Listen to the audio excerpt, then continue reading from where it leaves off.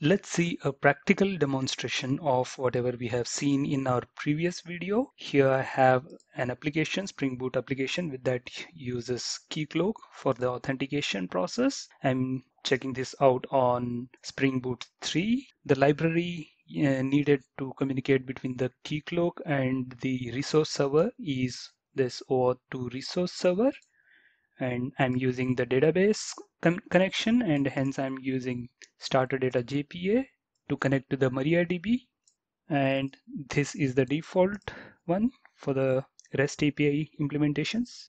Here, since we have seen we needed 5 different tables, and for each of those tables I have created an entity. For example, for menu table, menu entity. So similarly, we have other entities as well, like restaurant, order, and all that stuff. I'm not going in detail into these. To communicate between the database and this resource server, I have added the repositories, JPA repository for each of the table, and these repositories will be used in the controller classes. We have restaurant controller here for restaurants, list of restaurant, and getting the menu for each restaurant, and whatever the functionalities we have seen in the use case diagram are being implemented here. One thing to note here is we have not added any authorization yet. First, we'll look into the authentication and then we'll dive into the authorization. Similarly, we have order controller to get the orders, create order, and get order detail. Since we needed a security filter, which internally uses the oauth2's resource library, this library, we need to create a configuration class, and we also need to enable the web security. We are creating a security filter chain bean. Before going over here, one thing you can see, if you have worked on earlier Spring Boots, you might have seen the methods that were used as like this. I mean, without using any of the Lambda functions inside as the parameter, but these are now deprecated and are planned to be removed in Spring Framework 7, and hence I would recommend not to use these. I'm disabling the CSRF, and here if you see, what we are doing is for every request we are asking Spring Security to make sure the request is authenticated. As we had discussed, there are two ways of authenticating using the OAuth resource server.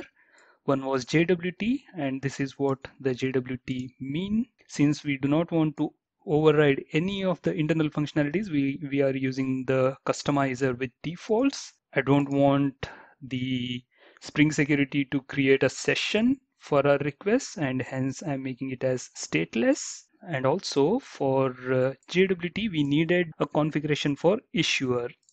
You'll see here in the application.properties, I have added this resource server issuer URL. And this URL is picked up from the Keycloak itself. Let me show that as well. Here in Dream settings, if you just click on this OpenID endpoint configurations, you'll find the issuer here itself. This is the issuer key, and the value for the issuer is this one. The same thing has been used in here. Let me start the application. So to get a valid token from the Keycloak, I'm using this REST APIs. You have already seen this in our previous videos. Here client ID is Spring Boot BE, which is here client ID, this one. Client secret is this, which is picked up from the credentials from here. Grant type is password, username is Sagar, and password is demo123. Let's request for the token, and this is our access token. And here's a REST API to get the list of restaurants. Although these two APIs should have been public APIs, in a sense we do not need any of the token, but right now we are just checking on the authentication, and these as well are going to be authenticated. So for this REST API, if I request without sending any token, it says unauthorized. And if I use the same token which I have generated a while ago and send, you'll get the list of restaurants. Now if I change the issuer and restart the server, let's see here, dev1, just for our testing purpose, start the server again. If I request now, it says it is unauthorized, and the reason being the issuer is incorrect. You can see here it says problem with the issuer. Let's roll this back. Since the user is logged in, we'll find a session in here for Sagar. What I'm going to do is I'm going to log out. So using this refresh token on this API, client ID and client secret are similar to what we have used in the login, and log out. If I log out, you'll see there won't be any session, and for the user Sagar as well, the session has been removed from the Keycloak. But if I use the same access token here and request, oops, sorry.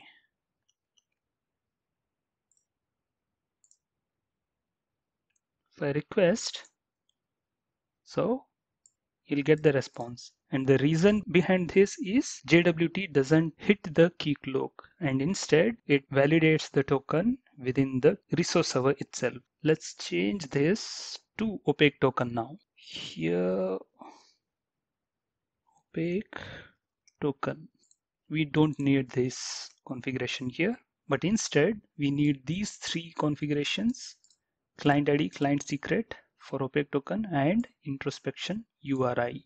The client ID and client secret are similar to what we have seen a while ago in the token generation, and this introspection URI, you will find it in the Keycloak itself. Here in the same configurations, if you search for introspection endpoint, this one, the value of this endpoint is used here.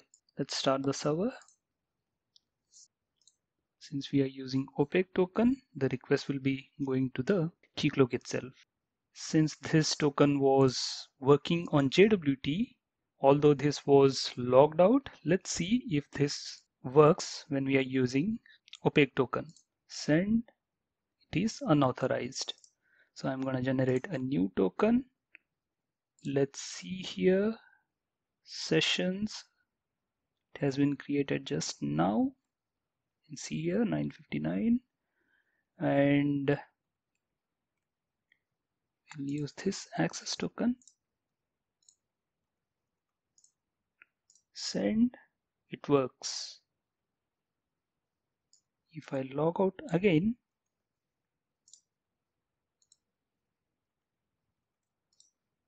log out, check if the token is there.